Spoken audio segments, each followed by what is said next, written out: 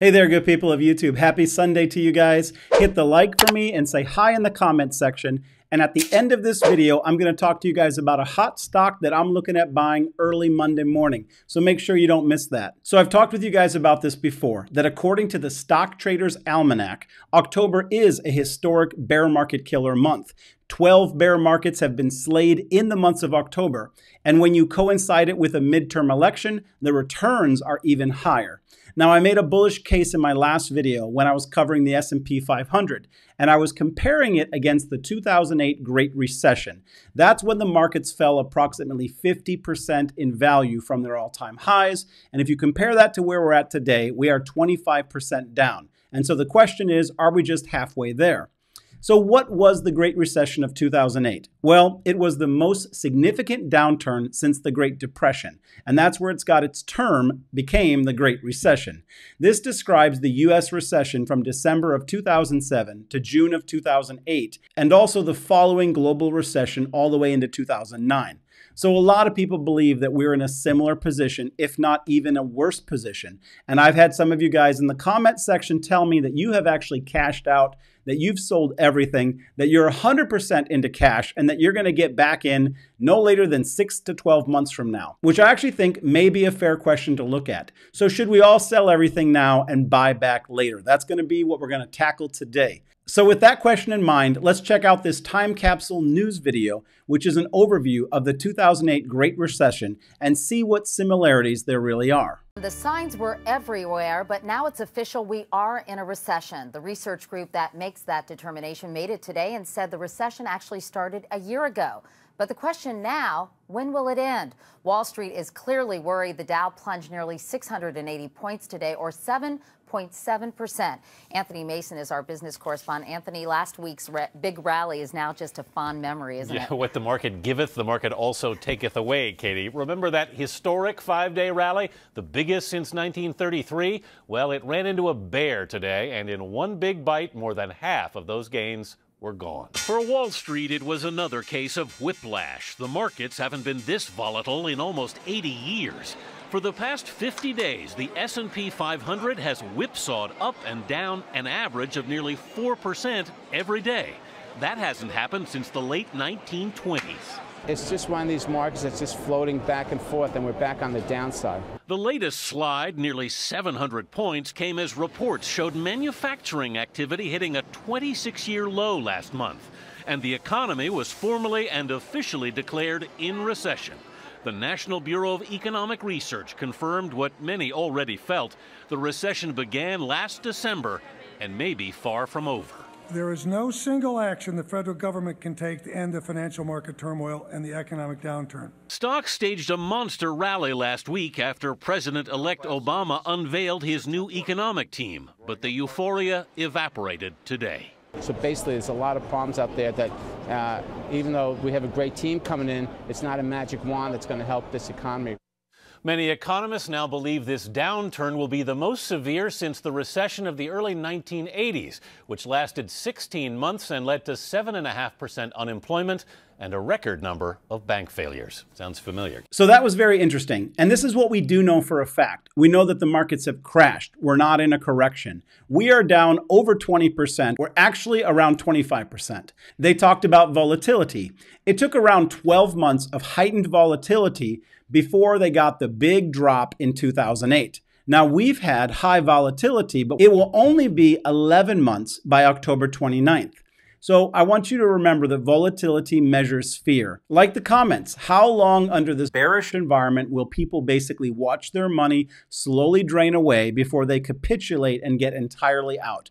Well, that's what happened 12 months into heightened volatility back in 2008. People were in that 2008 pressure cooker for 12 months before they capitulated. And if we were going to do the same thing under the same time frame, that would put us to the end of this November. In addition, they talked about manufacturing hitting a 26-year low in 2008.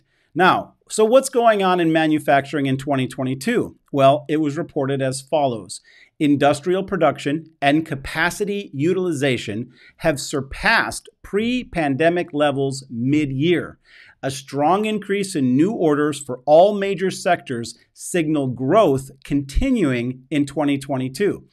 According to Deloitte projections based on the Oxford Economic Model, they're forecasting a GDP growth in manufacturing of 4.1% for 2022.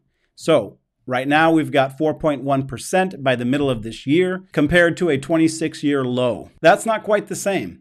All right, well then there was Harry Paulson, the former United States Secretary of the Treasury, who publicly declared in that video, and I quote, "There is no single action that the federal government can take to end the financial markets turmoil." Basically, the ship was sinking and they threw in the towel. That, of course, preceded the big drop that was ahead of them. Fed Powell, in my opinion, is still fighting tooth and nail at this point to slow down inflation and address these markets. I also found it interesting that they compared the 2008 recession to the high inflation environment and the recession of the 1980s. Inflation hit a high of 14% in the 1980s, and we are at 8.2%. Now the metrics have changed, but basically the inflation is really not the same. After the markets fell 20% in 2008 and hit the 200-day moving average, it took 6 months before the next leg down began. From that 6-month period, it dropped an additional 30% very quickly. So the simple case I made in my last video was that after the S&P hit the 200-day moving average, it rebounded all the way back up to the 100-day moving average, which was a 10% move up. So I want to be clear with you guys. The markets are not going back to their all-time highs, but are they going lower right now? That's the question that we're trying to tackle today. The question is, when will they go lower? Will it be in the month of October, and will it be before the midterms on November 8th? That is the most important question. So no two recessions are going to be exactly alike, but I'm comparing the current environment to 2008 because 2008 was the worst case scenario. That's why they called it the Great Recession. So the main point for today that I want you guys to reflect upon is that we have to trade each level ahead one at a time. The Stocks with Josh page is absolutely a community as well as a daily dialogue, and my goal is to make trading easier and for us to do it together. We are only one video, one conversation, and one trade away from a payday, and I don't want you guys to miss out because you walk away from the market. I've shared this story before with you guys about my very first big win in trading, and that was with the Apple stock.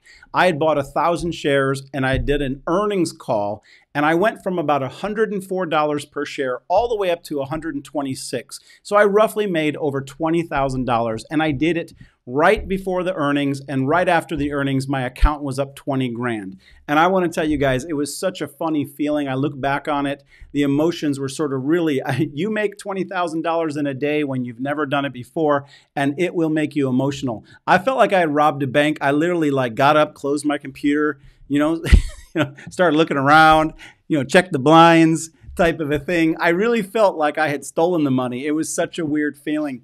But that's the reason why I mentioned that is that really that was the turning point for me when I got completely hooked on trading, and I knew that I was going to invest myself into it so that I could do my very best to master it as a skill. And I share that with you guys because of what I said a moment ago. You are only one trade away from changing your life.